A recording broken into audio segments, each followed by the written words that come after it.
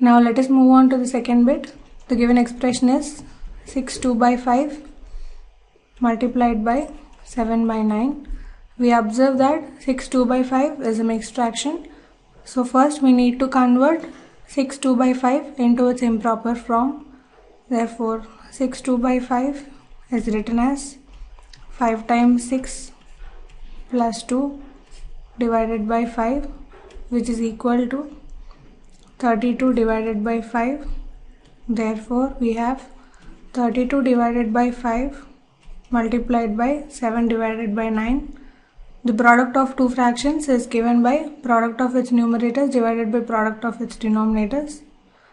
So this is 32 times 7 divided by 5 times 9, which is equal to 224 divided by 45.